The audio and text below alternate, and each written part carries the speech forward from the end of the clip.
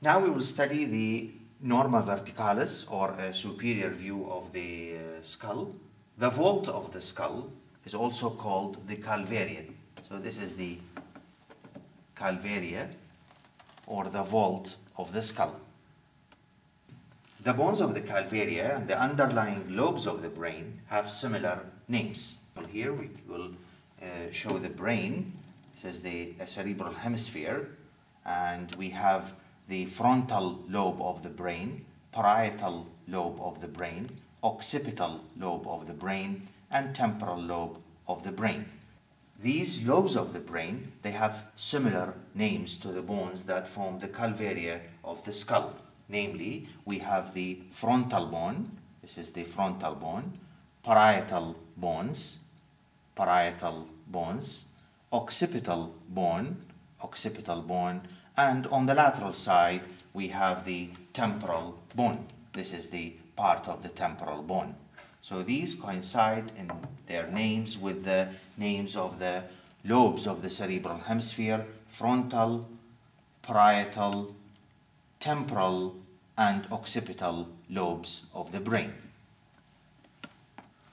The frontal bone, although it's a single bone in the adult, but the frontal bone becomes ossified from two ossification centers. So this is a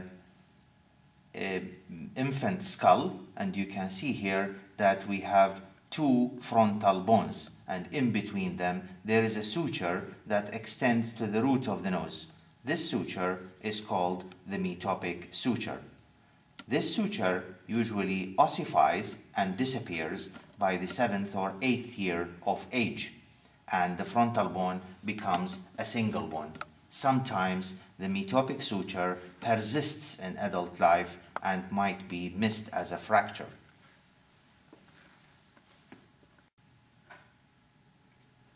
Now, posterior to the frontal bone are the parietal bones. And these parietal bones, they meet in the midline at an interparietal suture, which is better known as the sagittal suture, hence the sagittal plane of the body. So this is the sagittal suture between the two parietal bones.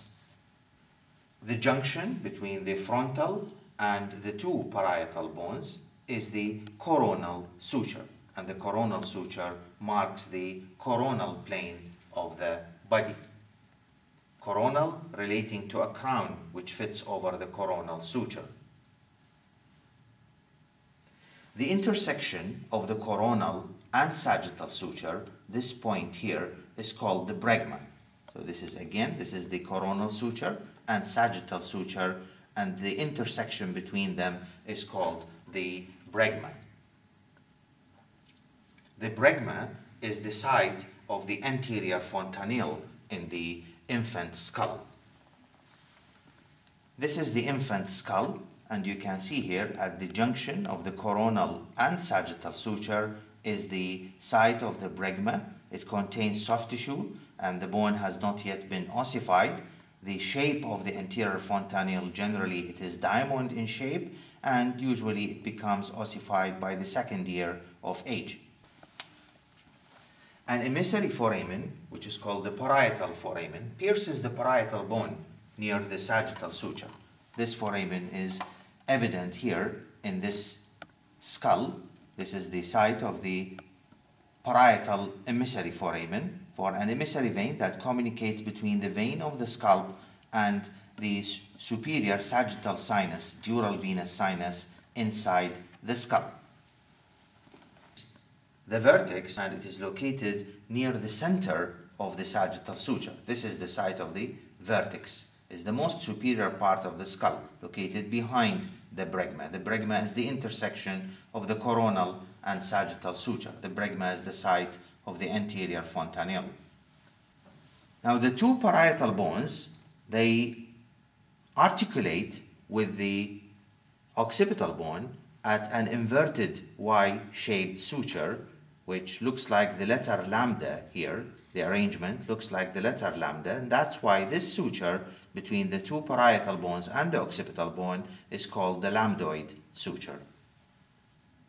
From the superior aspect of the skull, the parietal and frontal eminences. These are the frontal eminences here, and these are the parietal eminences, are seen as bulges on each side of the bones.